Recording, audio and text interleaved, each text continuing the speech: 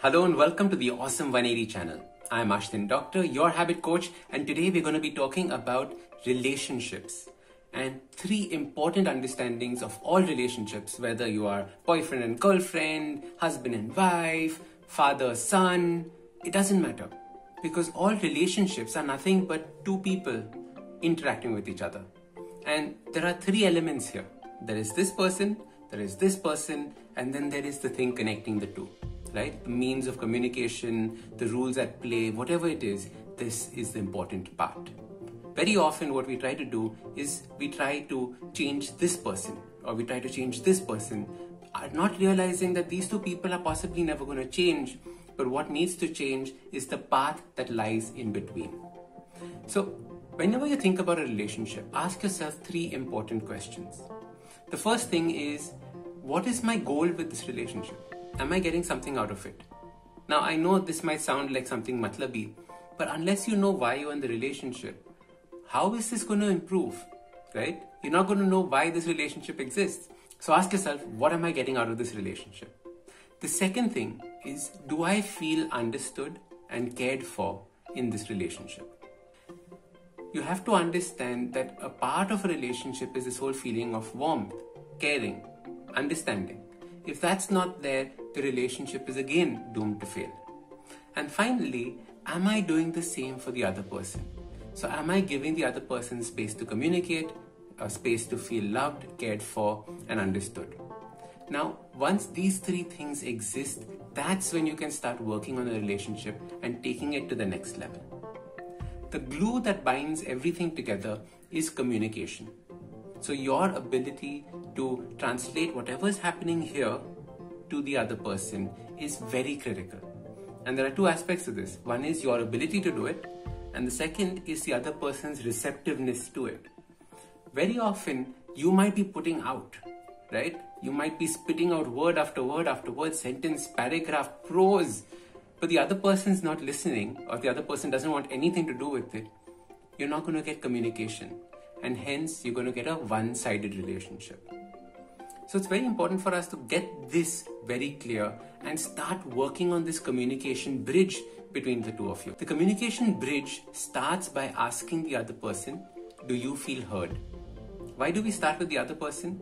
Because we want this open line of communication. Imagine if we suddenly went to them and saying, I don't feel heard, nothing I ever say gets through to you, it's just going to start another fight. So instead what we do is we wait for the other person to give their feedback before we start and open this line of communication.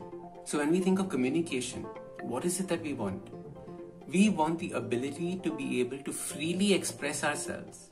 We want the ability to freely say anything that we want, knowing that we will be understood by the person, knowing that we will not be dismissed by the person. If this is not taking place, the relationship is strained. If this is not taking place and you are not doing it either, this relationship is strained. So it's very important for us to maintain this. Why is communication so important in relationships? Because like I keep telling people, that relationships between friends, between everyone, should be peaceful. There should never be a struggle. And as soon as there's a struggle, we immediately know that something is broken. So it's important for us to get this into our mind, saying that what is broken here? How can we repair this? And if that first question, what am I getting from this relationship, is strong, then it's important to work on this communication. If you're getting nothing from this relationship, stop. If you're getting nothing from this relationship, the relationship is going nowhere. You might as well end it, right?